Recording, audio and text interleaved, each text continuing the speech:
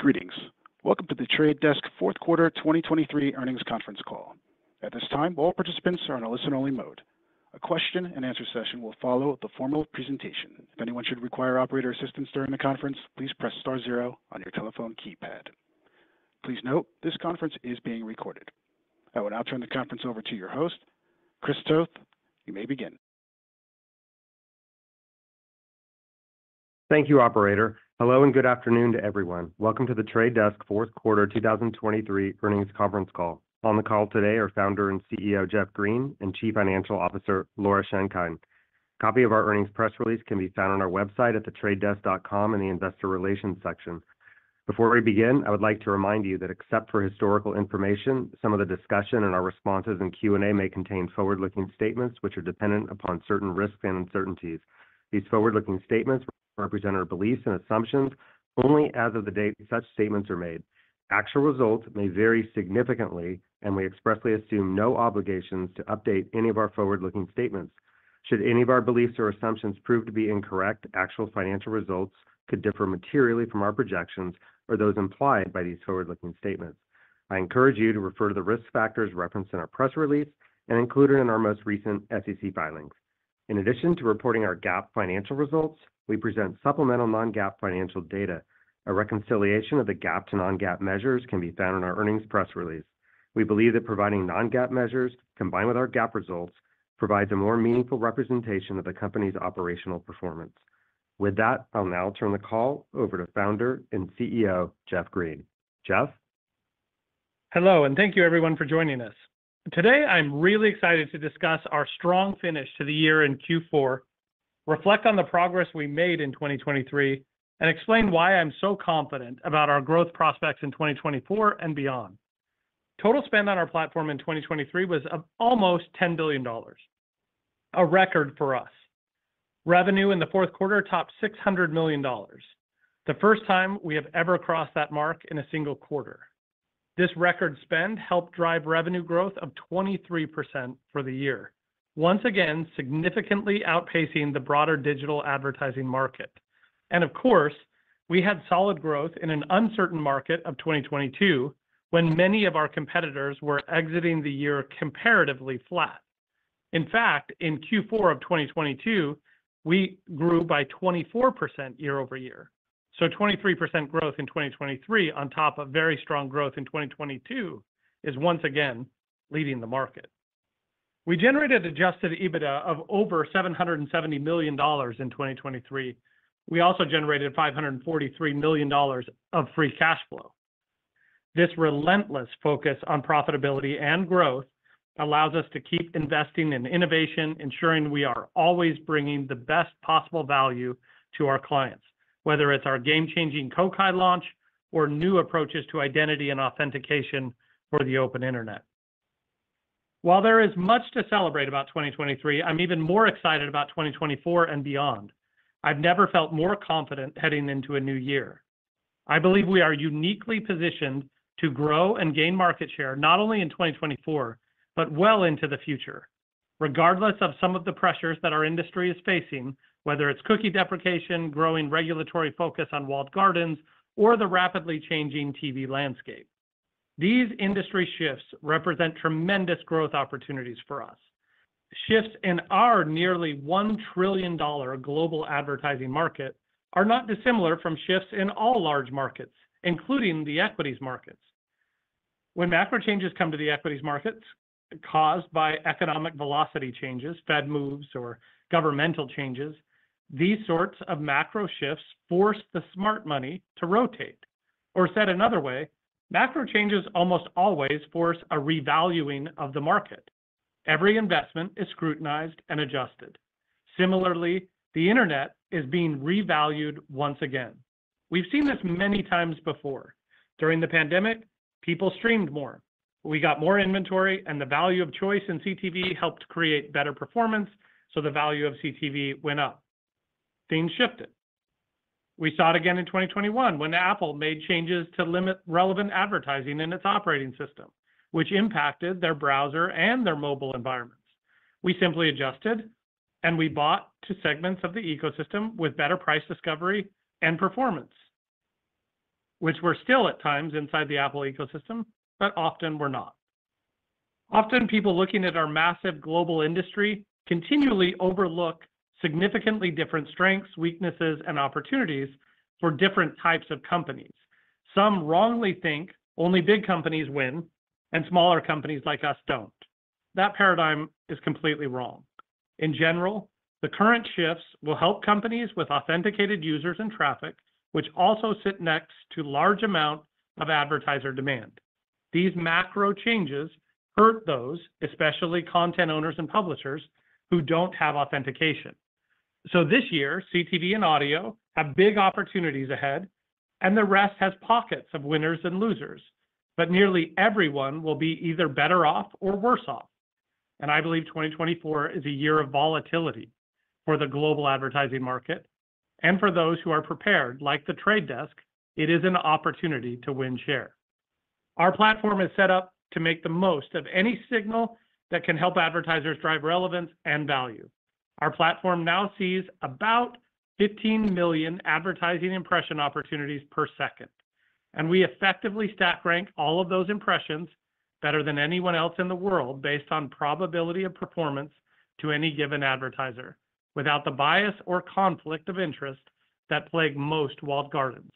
With UID2, Kokai, and advances in AI in our platform, we now do this more effectively than ever before. And our work in areas such as CTV, retail data, and identity are helping build a new identity and authentication fabric for the open internet. So, regardless of how the environment evolves around us, we will always be able to help advertisers find the right impressions for them. A great example of this is the work that we're doing with HP. They initially started to think about new approaches to identity because of the imminent cookie deprecation in Chrome. But while the conversation started there, it quickly turned to how new identifiers such as UID2 could help manage campaigns across all channels, especially channels with high levels of user authentication.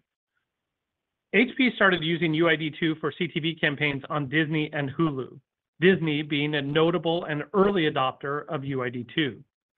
HP started with their first-party data that consumers had consented to provide after making a purchase. That data was then matched with UID2s on our platform. As a result, HP segmented its audience into specific groups, allowing better targeting and measurement of specific product campaigns with more accuracy. HP was then able to link ad exposure data from UID2 identifiers with the device registration data in its CDP to connect consumers with actual online conversions and sales. That measurement proved to be more effective than the multi-touch attribution model that HP had been using, according to Caitlin Nardi, their head of programmatic for North America. This is a great example of how we're improving advertising outcomes for a major global brand by integrating new approaches to identity, authenticated audiences in high-growth channels such as CTV, and retail sales conversion data. It all started with a conversation about cookie deprecation, but the answer was something much more advanced, which speaks to the way that most major advertisers are innovating with us, and it's why we're embedding these innovations into Kokai. As I've said before, walled gardens are not an optimal competitive environment for the open internet, and the open internet will continue to challenge the walled gardens as the place where the very first advertising dollar is spent. Because, for the most part, premium content is outside of the walled gardens, and all the questionable user-generated content is inside of the walled gardens, from cat videos to political rants to hate speech to cyberbullying. Walled gardens simply use self-reported numbers in an increasingly opaque black box. Meanwhile, retail data and premium content are making the open internet more compelling than ever. I predict this trend will accelerate during this year, which of course is an election year. I think it's worth spending a bulk of my time unpacking the transitions we are seeing in the industry, as it will highlight why we continue to outperform and why I'm so confident about our growth potential moving forward. To do that, I'd like to cover three main areas. First, how advertising channels such as CTV, retail media, and even digital audio are helping replumb the internet from an advertising perspective. Second, what the future of relevance in advertising looks like as the identity landscape evolves. And third, why Kokai helps us advance our growth opportunity in the context of all of this. In order to understand some of the more interesting drivers of our business, I think it's important to note the macro environment we're dealing with. For nearly all of 2023, there was uncertainty, particularly around economic growth rates and recessionary fears. In that environment, CMOs become much more reliant on their CFOs, and CFOs needed to make sure that every dollar spent was in service of growth, which means CMOs had to focus more than ever on where they could achieve efficacy and deliver strong and provable return on ad spend. That pressure came at the same time that many CTV content owners around the world were seeing how much more valuable ad viewing subscriptions were to them than the higher-priced ad-free subscribers. It is not a coincidence that our growth in 2023 was driven by ongoing strength in CTV and continued leadership through strong and expanding partnerships in retail and retail media. In each of these markets, advertisers can really put data to work and drive precision because they have a greater sense of confidence in who they are actually reaching. In CTV and other emerging channels, such as digital audio, there's a logged-in, authenticated user base. In retail media, our platform works with actual, authenticated sales data. CTV continues to be the fastest-growing channel at scale for the trade desk. There's a ton of speculation right now about the future of the TV industry, but every major TV trend is good for us. Linear is shrinking, and users are streaming instead. We have built our business around streaming premium content. Subscriptions are moving to ad-funded models, and both consumers and content owners want that. As the industry oscillates back and forth from fragmentation to consolidation, in all scenarios, we're partnering to provide demand from the biggest advertisers in the world. But one thing is clear through all of this: ad-supported streaming is going to be an essential strategy for any successful TV provider moving forward. Nearly every major streamer has stated that they make more money from their ad-supported tiers than from their subscription only, and was reported pretty extensively in recent weeks. With the price of subscription models continuing to rise, consumer fatigue is settling in. There's only so much disposable entertainment money to go around. According to the Wall Street Journal, 25% of U.S. streaming subscribers have canceled at least 3 subscriptions over the last 2 years, up from 15% for their prior 2-year period. In fact, by hiking the cost of the no-ad subscription services, streamers are pushing viewers to the cheaper ad-supported options because they are more lucrative. There is only one way for the CTV ecosystem to mature. Content owners in CTV and audio get good at presenting 3 clear choices to consumers: pay for access to content by seeing a few relevant ads, or pay more money to avoid them, or some kind of hybrid of those two. Consumers will have choice, and CTV and audio will find their coveted incremental users. Some want to pay with time, and some want to pay with money. There's enough pressure to fund the CTV content machines that all of them have to get focused on a light ad load with high CPMs to create the best experiences for their users. While there is more than enough pressure on TV content owners to expand relevant ad programs, there is probably even more pressure on big players of audio. 2024 will be a big year for audio, depending on the strategic choices that those players make. Just like CTV, digital audio benefits from a highly authenticated, logged-in audience. Also like CTV, digital audio listeners are highly leaned in. Advertisers have a captive audience that are engaged with quality professional content. Whether it's a podcast or your favorite music, engagement is high, and we're spending more and more time with audio streaming leaders, in part because I believe they are in the very early innings of seeing the value of data-driven advertising and about to set out on the journey that CTV companies began years ago. Another area of strong growth for us in the fourth quarter was retail media. Again, a major reason for this is that advertisers got to work with their first-party data. In this case, real-world sales data. In the fourth quarter, we saw major new shopper marketing budgets shift to the trade desk as more advertisers started to move from a non-decisioned insertion order strategy, which has long been typical in the retail space, to one that's highly decisioned and leveraging retail media. A great example of an advertiser leaning into retail media is Samsung in Canada. A large percentage of Samsung's device and appliance sales take place through carriers and retailers. In order to understand how advertising is influencing consumer purchases in those channels, they needed a way to unlock their first-party data and combine it with retail data. Working with their agency, Starcom, we helped Samsung develop what they call the Samsung Sales Measurement Tool on our platform. When buyers make a purchase, they are prompted to open an account with Samsung and opt in to marketing engagement. With the right permissions, Samsung can then look back through their marketing activations across masses of consumers and start to attribute campaign activities to different stages of the purchase funnel. This helps Samsung be much more precise with their campaign activities looking forward. Working with us, they can attribute the effectiveness of marketing directly on sales 19x more effectively than they were previously. I spend time on these growth drivers not only to give you a sense of why I'm so confident in our prospects this year, but also to underscore how major advertisers are thinking about identity and authentication. Which brings me to my second point, or second topic, the evolving world of identity. I don't think it's an understatement to say that there's considerable thrash in the industry driven by Google's recent decision to accelerate the deprecation of third-party cookies. It had previously been scheduled to begin deprecation at the end of March of this year, but moved up to the beginning of the year in January.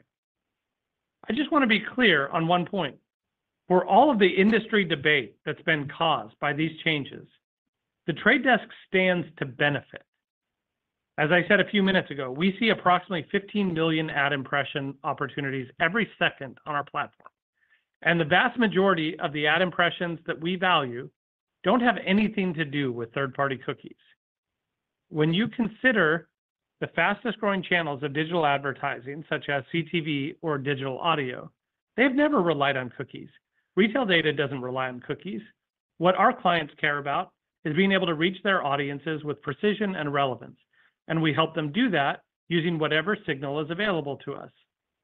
And increasingly, as I've just discussed, the post-cookie world is one that will combine authentication, new approaches to identity, first-party data activation, and advanced AI-driven relevance tools, all to create a new identity fabric for the internet that is so much more effective than cookies ever were.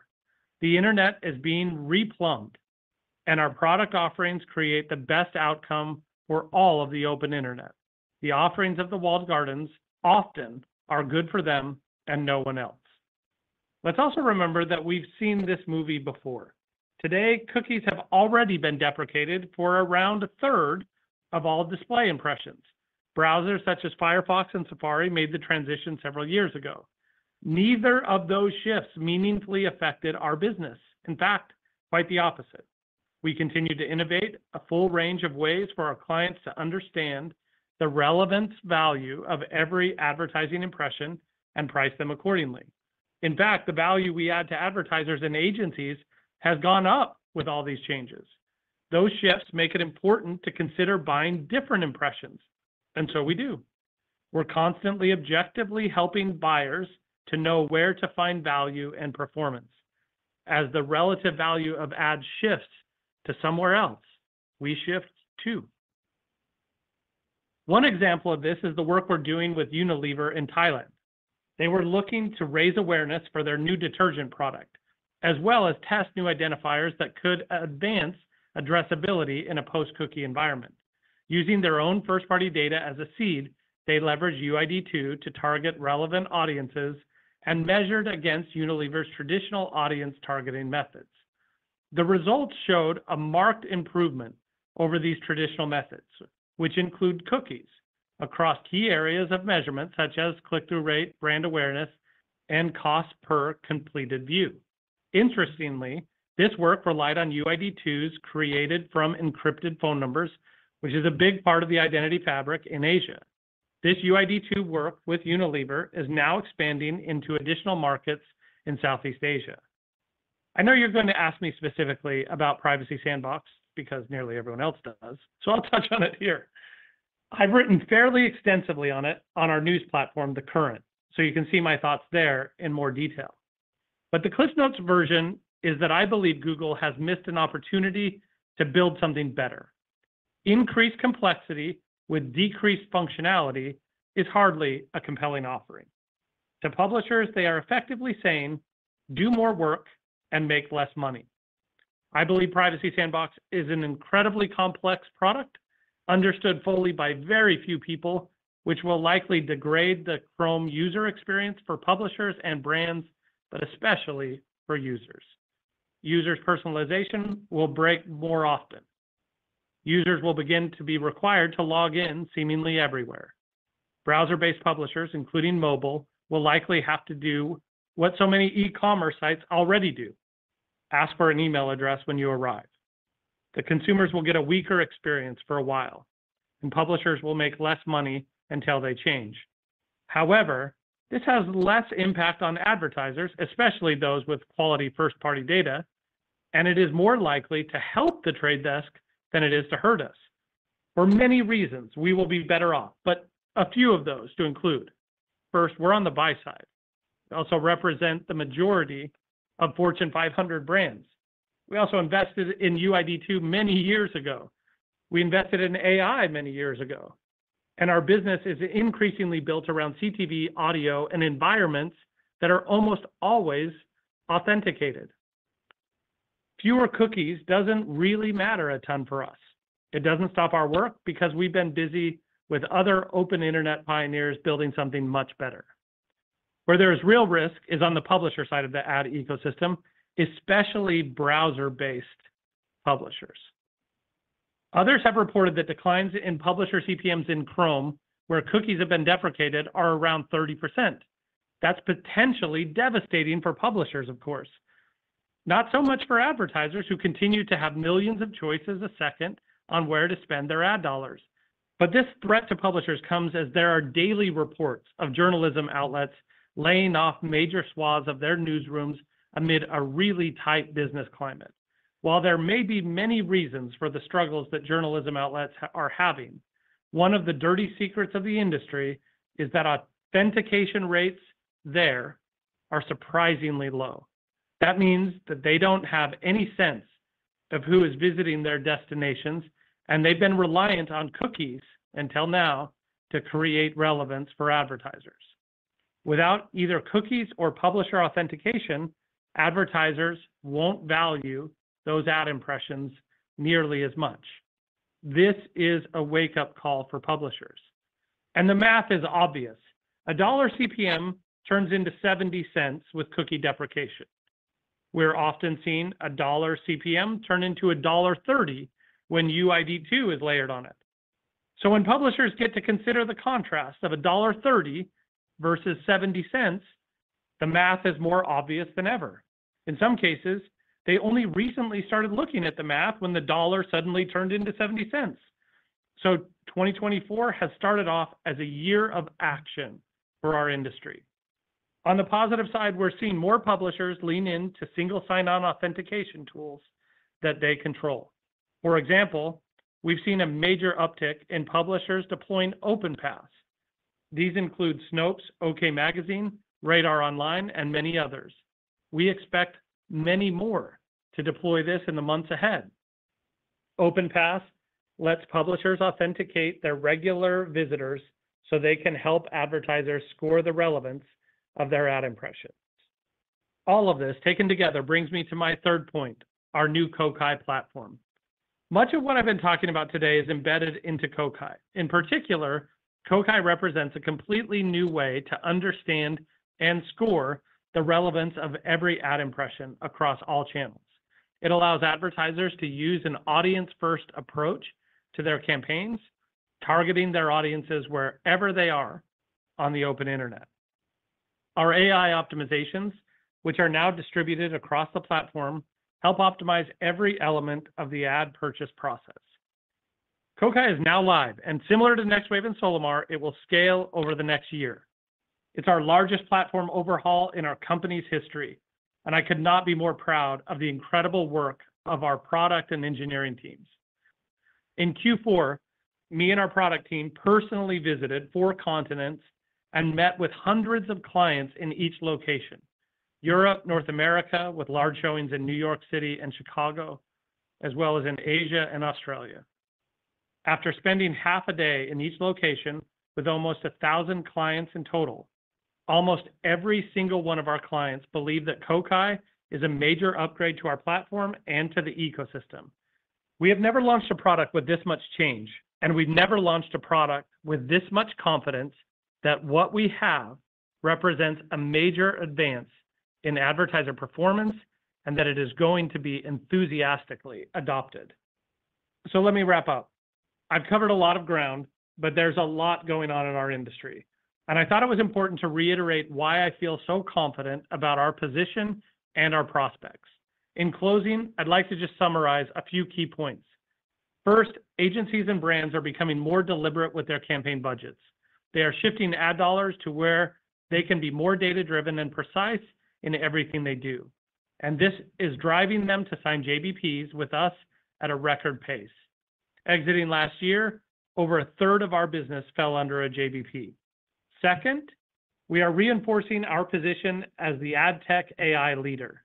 We've been embedding AI into our platform since 2016, so it's nothing new to us. But now it's being distributed across our platform so our clients can make even better choices among the 15 million ad impression opportunities a second, and understand which of those ads are most relevant to their audience segments at any given time. Third, connected TV continues to be the fastest growing channel of our business at scale and the key driver of overall omnichannel growth. And it's not just here in the US. We're seeing strong CTV growth across EMEA and Asia as more CTV inventory comes online. CTV companies are driving a ton of innovation in our industry, particularly around identity. And it's no coincidence that they have been among the earliest and most enthusiastic adopters of UID2. Fourth, retail media has become one of the fastest growing areas of our business, and we expect this to continue in 2024. Retail partnerships and retail media is revolutionizing the way many advertisers think about connecting advertising to actual consumer actions. And more of the world's leading retailers are now active on our platform. Fifth, global expansion. We have made significant investments outside the US over the last few years in CTV and in retail media, but also in our overall go-to-market strategy. Our business outside the US grew at a much faster pace than here in the US last year. We believe we are in a position to accelerate our international growth in many of the markets we serve. Sixth, we've seen a rapid uptick in adoption of UID2 and EUID as a new identity currency for the open internet from advertisers, publishers, and everyone who serves them. But perhaps even more encouraging, we're seeing significant performance improvements for advertisers who are using UID2, and this is accelerating adoption. Seventh, of course, 2024 stands to be a major year for political spending here in the United States. Since 2016, the Trade Desk has been a vital platform for leading political advertisers. This year, we expect to gain more share in this segment, and we believe that political spend will increase as the year progresses. The Trade Desk is very well positioned as the advertising industry evolves. We built our business model on the belief that objectivity and aligning our interests with buyers would matter more and more over time. Objectivity matters more now than it ever has before. And that trend will continue as walled gardens continue to grow their conflict of interest faster than ever. We are executing well. We are poised for growth. 2023 was an excellent year. We expect 2024 to be even stronger. Now I'm going to turn the call over to Laura to discuss our financials. Thank you, Jeff. Before I go through the details of the quarter, I want to build on Jeff's sentiments regarding the strides we've made in 2023 and emphasize the consistency in our strong execution. Over the course of 2022 and 2023, the Trade Desk delivered revenue growth over 20% every quarter, against what many would say were a challenging 2 years for the digital advertising industry. Whether it's our work in areas such as CTV, retail data, our platform upgrade in Kokai, AI advances in our platform, or helping build a new identity and authentication fabric for the open internet, the Trade Desk remains resilient and we continue to execute efficiently. Now on to our results. We ended the year with a strong Q4 and our teams have carried the momentum into the start of the year. Q4 revenue was $606 million, a 23% increase year over year. Excluding political election spend, which was a mid-single-digit % of revenue in Q4 2022, revenue grew 27% year over year. I am particularly proud of the $284 million of adjusted EBITDA we generated during the quarter, representing a margin of 47%, which helped drive full-year adjusted EBITDA margin to about 40% and full-year free cash flow of over $540 million. Our results in both Q4 and for the full year 2023 were another example of our ability to grow our top line and gain share while simultaneously investing in our business and platform to support future growth. For 2023, we ended the year with $9.6 billion in spend on our platform and about $1.9 billion in revenue, representing 23% revenue growth. As expected, our take rate in 2023 once again remained within a very consistent historical range. We continue to execute on the model set out at the company's inception of keeping take rate consistent while substantially increasing the value that our platform provides.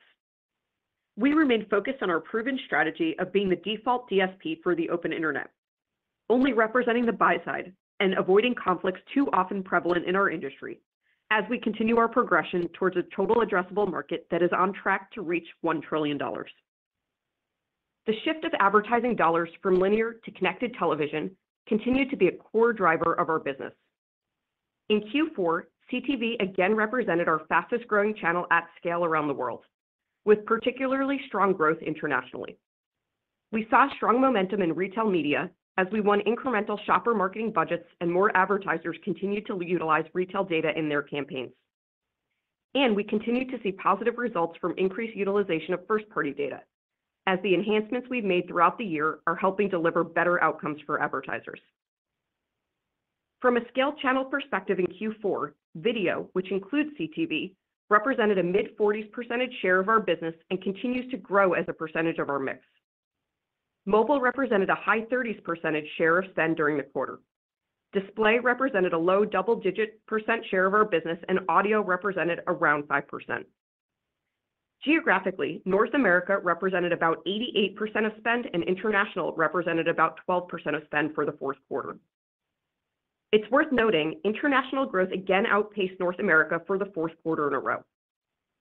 As I mentioned, CTV across international regions was particularly strong during the fourth quarter and throughout 2023. Turning now to expenses. Q4 operating expenses, excluding stock-based compensation, were $340 million, up 29% from a year ago. During the quarter, we continued to make investments in our team and platform, particularly in areas like sales and marketing and technology and development, as we position the organization for long-term growth. Income tax expense was $63 million in the fourth quarter, driven primarily by our profitability and non-deductible stock-based compensation. Adjusted net income for the quarter was $207 million, or 41 cents per fully diluted share. Net cash provided by operating activities was $91 million, and free cash flow was $64 million in Q4. DSOs exiting Q4 were 101 days, down 3 days from a year ago. DPOs were 83 days, also down 3 days from a year ago. We ended the year with a strong cash and liquidity position. Our balance sheet had about $1.4 billion in cash equivalents, and short-term investments at the end of the quarter. We have no debt on the balance sheet. Finally, we repurchased $220 million of our Class A common stock via our share repurchase program during Q4. As you have seen during our press release, today we announced new authorization under our share repurchase program of up to $700 million, which includes $53 million remaining in the existing authorization. Given the strength of our balance sheet, coupled with the consistent cash flow generation of our business model, we plan to continue opportunistically repurchasing shares and offsetting dilution from employee stock issuances. Now, turning to our outlook for the first quarter. We continue to see strong spend in our key areas such as CTV and retail media. We estimate Q1 revenue to be at least $478 million, which would represent growth of 25% on a year-over-year basis. We estimate adjusted EBITDA to be approximately $130 million in Q1. In terms of our operating plan, we plan to continue to invest in our business and grow headcount efficiently. Similar to 2023, we expect to grow headcount at a rate slower than revenue growth. Considering our unique ability to generate both strong top-line growth and profitability, we continue to manage the business with a balanced perspective that allows us to weight investment opportunities while retaining flexibility for margin improvement. In closing, I'm very pleased with our performance in 2023 and our setup in 2024. We are executing to capture growth within key secular drivers like CTV and shopper marketing. We're amassing industry support and partnerships for UID2 and OpenPath. Our international business is poised to continue helping drive our growth. We continue to gain share within the political vertical heading into the U.S. presidential election cycle. We're adding more value for our customers with our biggest product release ever with Kokai, and we continue to innovate our platform. We enter 2024 in a strong position to grow and gain more share. We remain optimistic about the prospects for our business this year and in the years to come. That concludes our prepared remarks. And with that, operator, let's open up the call for questions. Thank you. At this time, we will be conducting a question-and-answer session. If you would like to ask a question, please press star one on your telephone keypad. A confirmation tone will indicate your line is in the question queue. You may press star two if you'd like to remove your question from the queue. For participants using speaker equipment, it may be necessary to pick up your handset before pressing the star keys. One moment, please, while we poll for questions. Once again, please press star one if you have a question or a comment. And the first question comes from Shyam Patil with SIG. Please proceed. Hey, guys. Great job on the quarter and the results. I just had one question. Jeff, you talked about this a little bit in your prepared remarks, and Laura did as well, but could you just talk maybe in a little bit more detail about how you view the state of the digital ad market today relative to how it was when you last reported, your competitive positioning, and how investors should be thinking about your growth in 2024? Thank you. Absolutely. First, Shyam, thanks so much for the question. Second, before I just jump into the answer, I just want to give a shout out to Bryce, my chief of staff, and his wife, Julie, who are listening to this call right now from the hospital where they're about to induce labor for their first child. Just wanted to say thank you for listening, thanks for all you do, and wish you the very best. With that, let me jump in to answer your question. So the current ad environment is really amazing for the Trade Desk because, first of all, it is a buyer's market. So our competitive position couldn't be better because, of course, we focus on the buy side. And our buy side, while we look at 15 million ad impression opportunities every second, we're also doing that with objectivity. So the fact that we don't own any media makes it so that we can objectively figure out what to buy. And when you couple that with our technology and our client service, that both are the best they've ever been, and I think have pretty consistently been credited as being the best in the space. That makes it possible for us to perform like we have, which is growing over 20% every quarter for the last 8 quarters. I don't think there's any scaled ad-funded company or walled garden, large or small, that can state that. And then, of course, we've got all these unique tailwinds that are helping the environment. They're also helping us. The first is that, of course, CTV, the shift continues to accelerate, and there's more and more going in to ads, into ad-funded TV, where subscribers that were focused, or streamers that were focused on subscriptions that did not have ads, are for the first time ever adopting ads, and they're adopting them more rapidly than ever before. And I anticipate that over the next year or two, we'll see the same phenomenon happen in the most premium parts of audio. Then simultaneously, we have what's going on in retail media, where spend growth is also really strong. And then, of course, some of the macro trends that have been making it a little harder for things to grow outside the United States are better than they've ever been, making it easier for them to grow, and we're seeing some green shoots that we didn't before in many of the markets outside the United States. And then here in the U.S., this year is an election year, so that also brings in more political spend. There's been a lot of discussion about cookie deprecation and the future of journalism, as we've just seen lots of things happening in journalism that are negative, lots of layoffs, lots of journalists being laid off.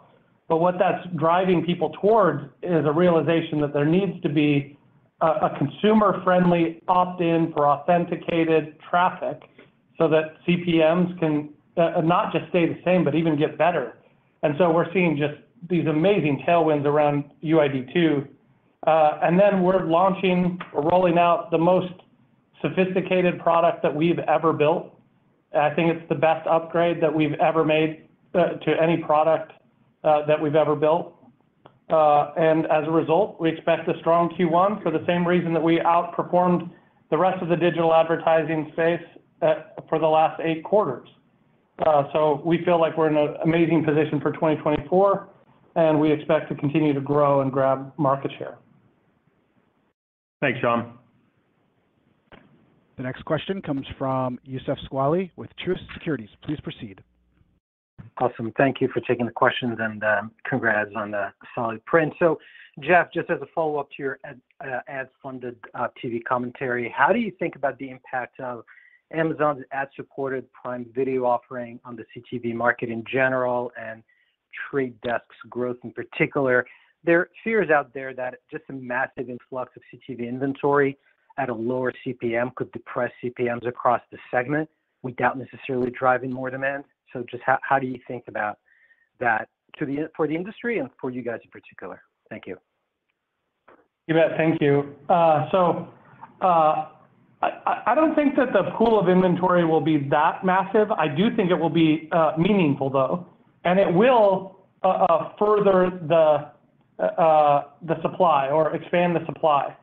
But rather than that creating a huge imbalance, I do think it will just slightly tip the scale a bit more, and I would say in a way, it officially tips the scale to a buyer's market where supply does outweigh demand. But I think overall that's good for the ecosystem, and it does create opportunity for us. That does mean that CTV companies will have to compete more intensely to win attention and subscribers. That does mean that their ad experience needs to be better. That means fewer ads and more relevant ads. The only way to do that is with programmatic. I believe that's part of the reason why every major streaming service that offers ads beyond their own sales team has adopted and announced partnership with UID2, and all of them are seeing higher CPMs as a result. So it does mean that the market is shaping in a way that that gives more ads or more awards, more wins, if you will, to the companies that allow for UID2 to be used and allow for more relevant advertising. So to me, the way that this ends for every successful streamer is to basically run an auction that has identity attached to it, not so that they have to share any data about that impression or that user, but so that an advertiser can bring their own data about that user so that they can show a relevant ad, and then the ad load can be lighter and more relevant, and then that creates the optimal experience for the streaming service. I think this move by Amazon will move in that direction. What they're doing is not that unique, in my view. Yes, they're adding a greater amount of inventory, but they also have a dilemma, which is that unlike Netflix, who can raise their prices more regularly because it's attached to Amazon Prime, it makes it harder for them to do that, which means they've got to play with a different dial, which is the volume of ads. And as a result, we will see them affect, in a way, the more competitive the competitive nature of the landscape because they're affecting the overall supply. But again, I think that's good. It accelerates the race. It will create a better experience for users, and it more clearly defines what the competition is all about, which is them running an auction that includes our participation, because we largely represent the Fortune 500 and the most premium ads that you can bring to a quality streaming service. Thank you for the question. Thank you, Jeff. The next question comes from Shweta Khajuria from Evercore ISI. Please proceed. Okay, thanks a lot for taking my question. Jeff, could you please comment on just your view or revised view, if there is one, on cookie deprecation? We read your blog post on the Current on this a few weeks ago. Basically, there is a healthy level of debate on the impact cookie deprecation could have on Trade Desk, especially as the year goes through. Could you please help us think through the puts and takes of that and why Trade Desk may not be as impacted or how much it would be impacted? Thanks a lot. Oh, you bet. Thanks, Shweta. I appreciate the question. I was hoping we would get asked this question so that we could talk about the topic. And I know there's been so much written in our space and even in the general public about cookie deprecation, but also the product that Google has launched, Privacy Sandbox. Those two things are two separate things. I think it's important to talk about them differently, even though I believe they're doing them at the same time for a reason. They are, in fact, two different things. So cookies are being deprecated. That does mean that it makes it a little bit harder to create personalization if you do nothing. But as a result, everybody that touches ads, some will be better off and some will be worse off. So, and that especially is a reference to publishers. So there are many publishers that have almost 100% authentication. So almost everyone in CTV has almost 100% authentication, and they are not affected by cookies. So if you look at the 15 million ad opportunities every second, and you look at the way that the dollars are divided up, a substantial amount of the dollars and the impressions that we care the most about often come from premium channels like audio and CTV, and those are almost always 100% authenticated. But then there's also millions that come from other channels that are also authenticated. So those two will get a premium, and those prices are going to go up. And it becomes more important that every publisher have an authentication strategy and an identity strategy. And so more and more publishers are talking about how they adopt UID2, how they adopt our single sign-on that we've launched publicly, although it's in closed beta right now, called OpenPass. But what happens at the end of this is we've seen from those that have reported what happens when you remove cookies is that their CPMs go down. We've heard numbers from 30 to 50%. So if you were getting $1 before, you're getting maybe 50 cents, 60 cents. If you look at the reports that we've shown on what happens if you use UID2, those go from $1 to $1.30. So in a way, this is helping publishers to see the significance of both UID2, but also the need to change. Because on that small amount of traffic that Google's taken away cookies on, they see that deprecation, and it's a lot easier to compare 60 cents to $1.30 or $1.40 than it is to compare 60 or 70 cents to $1.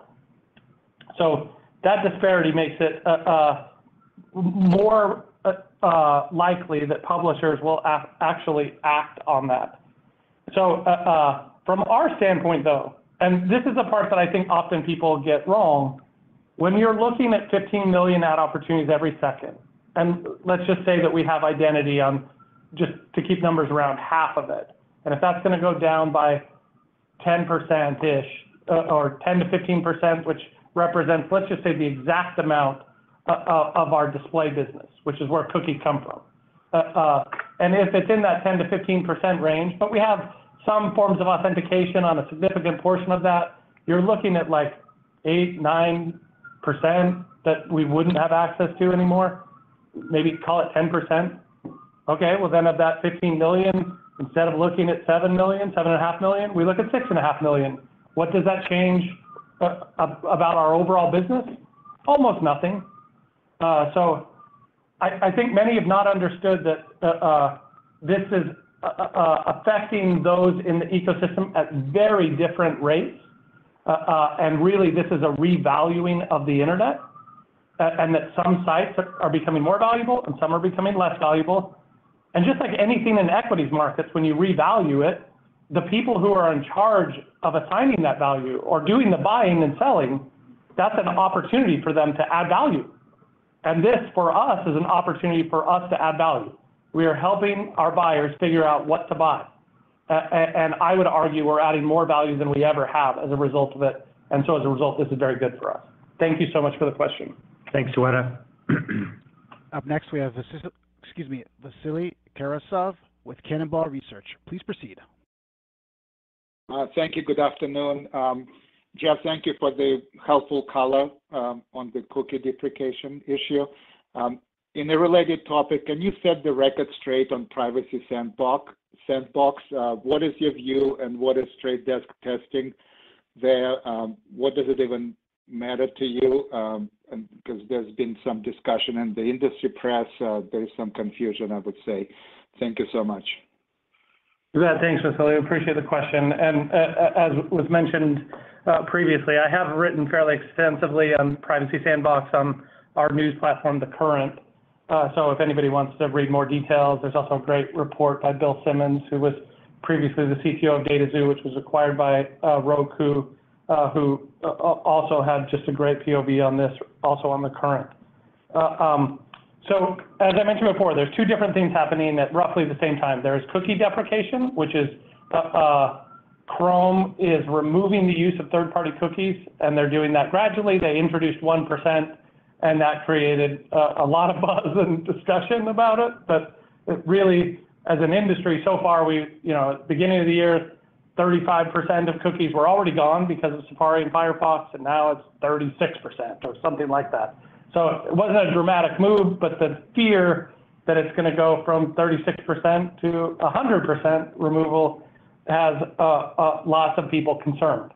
I think it even has Google concerned, who is doing this, because they fear that they're taking something away and they're not replacing it with anything, which gives their engineers a very difficult dilemma. What do we replace it with?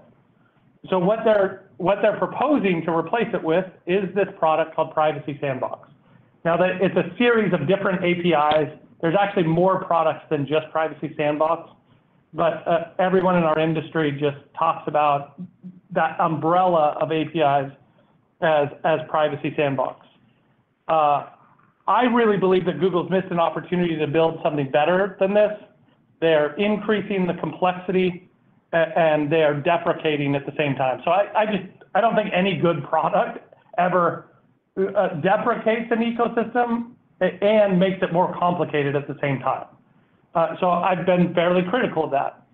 Some have asked some of our leaders if we're going to test it, and some of our leaders have publicly said, we're not going to test it. And then I publicly said, we are going to test it. And the reason we're going to test it is I just don't think you get to be a food critic if you're not willing to taste food.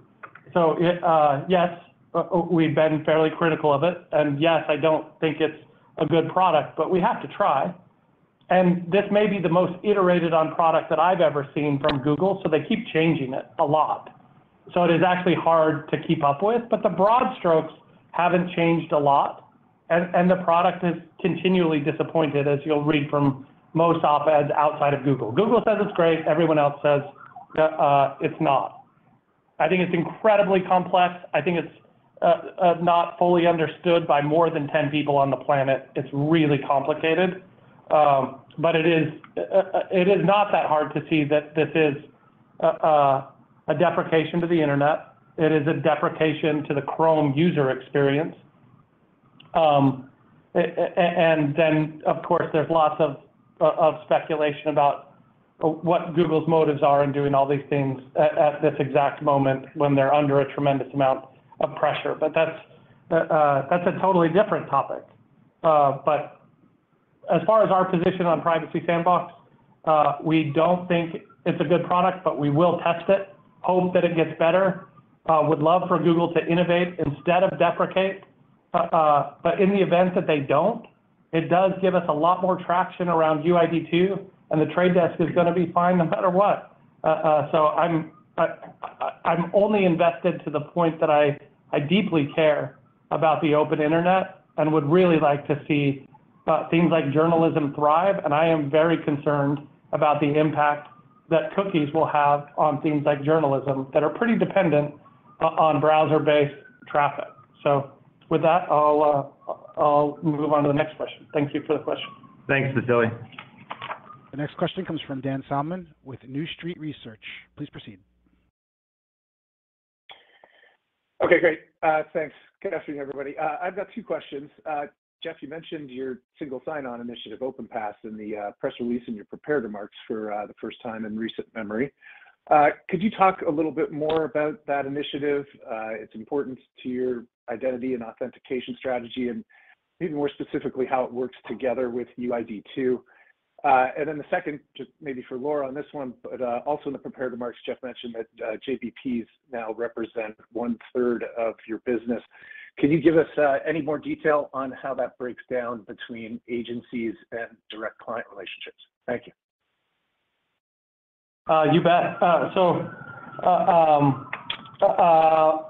First, let me take a minute to explain where we're at with OpenPass. So first, this is in a closed invite-only beta, and you're right, we haven't talked about it a lot. There have been a number of things where people are watching us closely lately, and we've been scooped, or people talk about it before we get a chance to talk about it. I think this was one of them. But let me explain what it is, first of all. So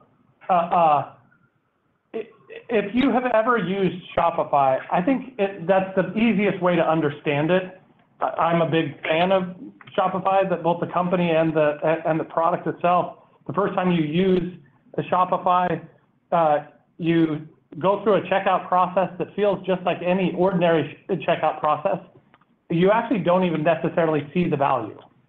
I actually think it was brilliant that Shopify, at least the way I experienced it, never took the time to explain what they were doing. I just experienced it. That was the fastest way to get people to adopt it, was to get a few merchants to do it.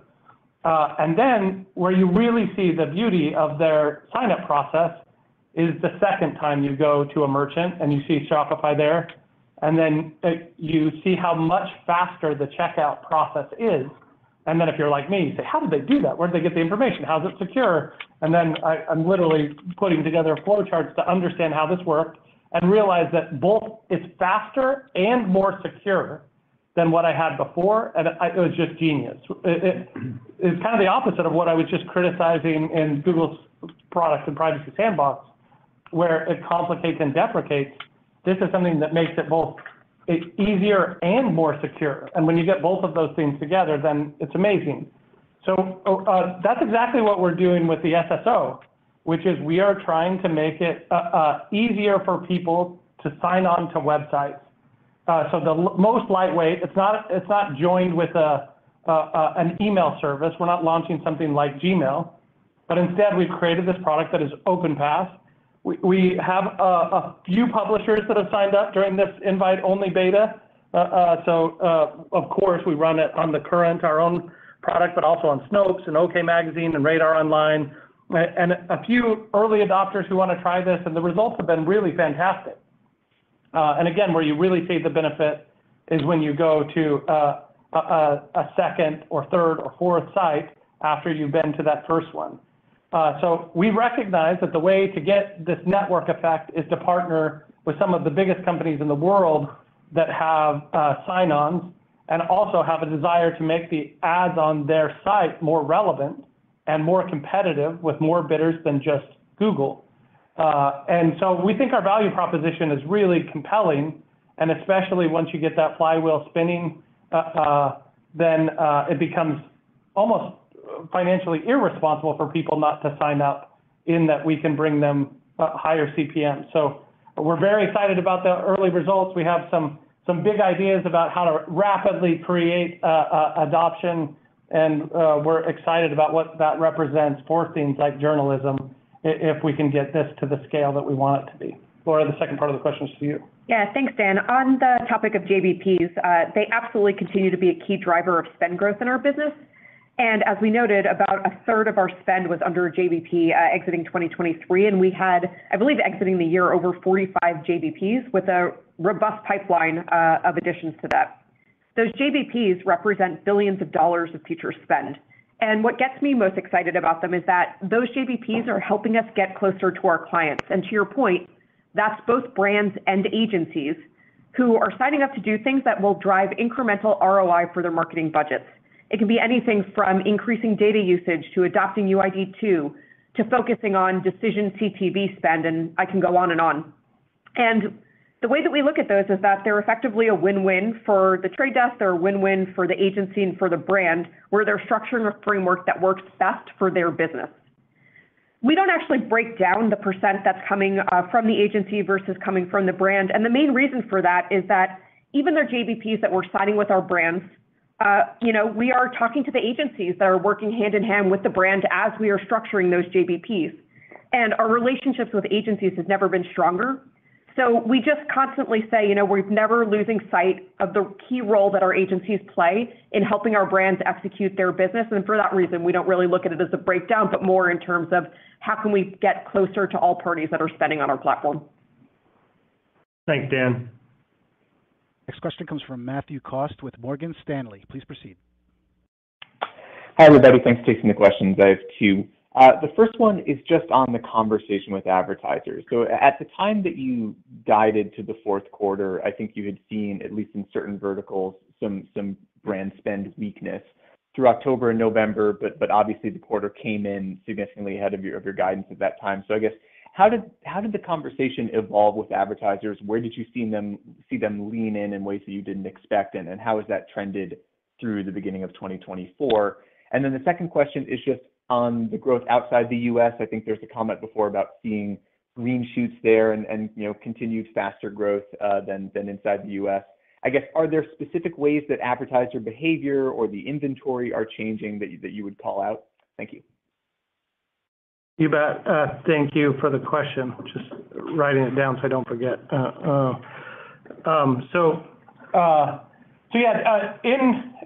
In Q4, early in Q4, there was a little bit more, I would say, hesitation in the ecosystem and the landscape, and I think that was not isolated to advertising. I think that was just macroeconomic angst, if you will. But of course, for the last few years, and I would just say that the angst in the CFO's office has been more closely connected to the angst in the CMO's office, really since the pandemic, at a level that I haven't seen in my career. So I think there was some angst early on, and as the quarter went on, we saw, some advertisers really lean in, and some advertisers see some pressure. And even as we completed the quarter, it really is a tale of two cities, where some companies are really driving for growth and spending aggressively to go get growth, and some are watching every penny carefully and trying to be really deliberate. And that meant some spent more and some spent less. And in the end, we had an increase in spend, obviously beyond what we guided. As it relates to outside the United States, I think a significant amount of this is caused by the same macro environment that we were just talking about. So as things change in the dollar and some of the macroeconomic policies of governments, I think that does make it easier for things outside the United States to do well. But there's also some trends in media consumption. So if you look at places like the UK or Germany, we see their CTV growth meaningfully higher than what we're experiencing in the US. And that's often because they're a year or two behind the US in terms of the competitive landscape forcing the change to ad-funded models and some of those types of things. But we're seeing the exact same trends play out. So in the same way that we saw those green shoots a couple of years ago here in the United States, we're now starting to see them in more markets around the world, and that's very good for us. So I would say it's those two things on the international or outside the U.S. front. Thanks for the question. Thank you. Thanks, Next Matt. question comes from Matt Swanson with RBC Capital. Please proceed, Matt. Thank you. And I'll add my congratulations to you guys on the quarter, and congratulations, Bryce, on his baby, if you're still listening. So, Jeff, I think from the product event, when we were talking about Kokai, one thing that was really intriguing to investors was this idea of being able to deliver, attribution and KPIs and kind of segment it out throughout the funnel, right? Not just give it all to the last click. It kind of sounded like the example you gave from Samsung. So when you've been out meeting with customers, can you just talk a little bit about like what's exciting them the most about Kokai, what's driving adoption, and maybe how this new way of looking at attribution could kind of change spending patterns longer term? You bet.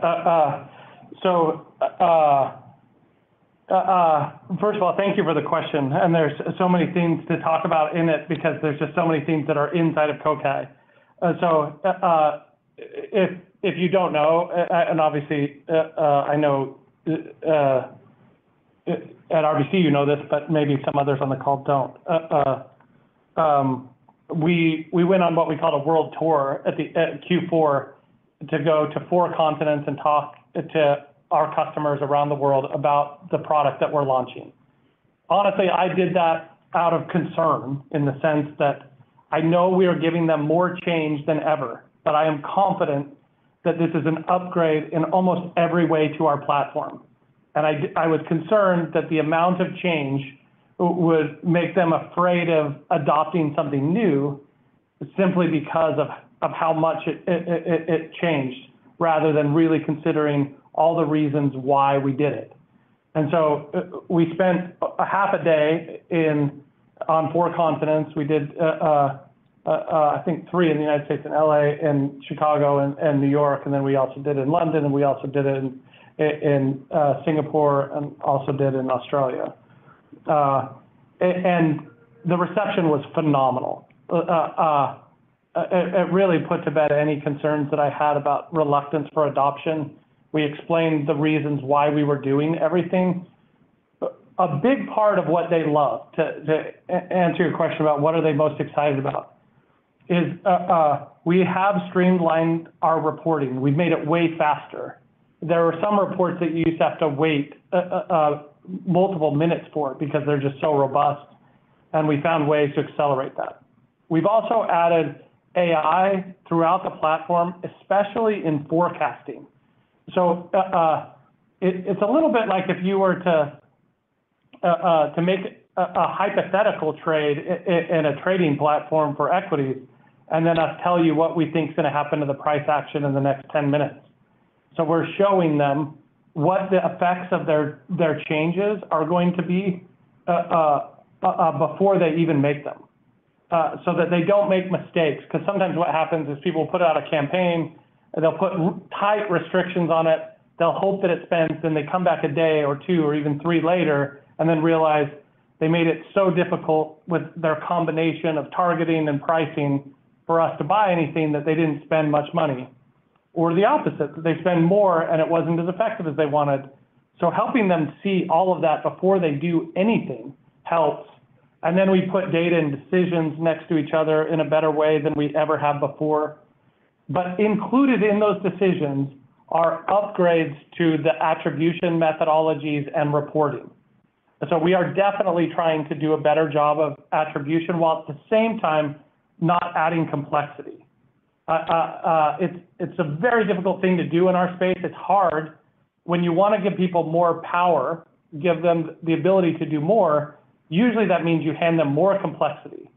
And how can we give them more power and yet not increase the number of buttons exponentially, not increase the number of numbers on the screen exponentially? So we think we've threaded that needle and we'll continue to simplify, but those are the things that they're most excited about, and that's part of the reason why I go into this earnings report with so much confidence, is just spending so much time with our customers over the last 4 months. Okay, the next question comes from Brian Pitts with BMO Capital Markets. Please proceed, Brian. Yes. Hey, it's Tim O'Shea. Thanks for Brian. Thanks for taking my question. Look, we've spoken about the impact of cookie deprecation, but what about timing and readiness? You work with so many advertisers, all the agencies. The question is do you believe that advertisers are ready for Google to deprecate the remaining 99% of cookies in 2024? And if they aren't ready, what needs to be done? What is being done to prepare them?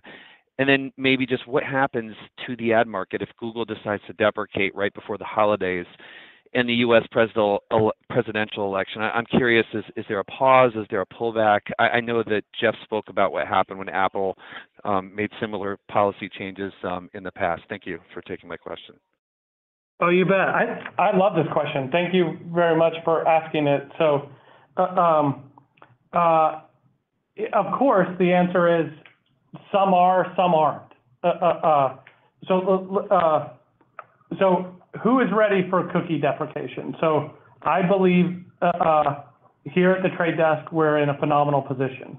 As a company, a big part of our technology stack centers around what we call an identity graph, and that is incredibly robust, and that is the result of our efforts. And you will recall we launched UID2 before the pandemic. We launched UID before that. And all of those efforts were us seeing around corners, and we knew that this would happen. So we're confident that we're in a fantastic position. As it relates to advertisers, some are prepared and some are not. I would say the majority are not doing as much as they can. If I were to just paint a picture of the typical advertiser, they've adopted something like Snowflake. They have been trying to take their data from 20 different silos all over their organization, and they're trying to figure out how to make certain that they're respecting their relationship with the consumer. And I do want to underline, I've never met a big brand that doesn't start every one of these discussions by saying, I want to be really careful about respecting the privacy of my consumer. That they want a long-term relationship with them. They want to sell soap or cheeseburgers or pizza or whatever to them over and over again, and so they want to be respectful. And as they're doing that, they're trying to figure out how to bring it all together and make certain that they keep it all safe. Many, as they're doing that internally, are saying, we know we have to put first-party data to work, but we have to really think about the implications of what they do. And many have started to do that, and many have not finished it. There's a lot of internal meetings that have to happen, and they all have to move more quickly. The thing that's been good about all the discussions to date is it's getting everybody to move a bit more quickly and say, hey, we have to act. And so I think that is super healthy. But if I were to estimate, I would say most advertisers are not as ready as they could be, but the 25% that are going to benefit if Google were to go faster. The side of this that I'm really worried about, though, is the publisher side. Again, we don't represent publishers directly. We represent the buy side. But of course, we buy from all these publishers, and we want to see an open internet thrive. But I would say that 90% of publishers that have a meaningful amount of their traffic from browsers are not prepared at all. And so you would see a rapid revaluing, and you would see some struggle come as a result of Google accelerating cookies. It could have a meaningful impact on the election in the sense that if people can't advertise on those sites effectively, then the prices would go down. And then it would change the way that they either generate content or even their ability to afford to continue to generate content on those journalistic outlets. To me, they're the ones to watch most carefully because I think they're the ones that are often hurt the most, as we've just seen so many headlines in journalism of layoffs of late. And so I do think it's really prudent to be thinking about the pace that Google is going. I think they're trying to recognize all of these implications, and they don't want to have to testify before Congress in 2 years about what did you do to journalism or anything like that. So as a result, like them deprecating cookies 1% at this point is a good way to get people to act. And now the important thing is for advertisers and publishers to act. And I think that's going to give tons of additional momentum to things like UID2 and OpenPath. And that's one of the many reasons why I'm just so confident about our 2024. Thanks for the question. And John, can you close out the call, please? Thanks. Absolutely. Thank you. This concludes today's conference, and you may disconnect your lines at this time. Thank you for your participation.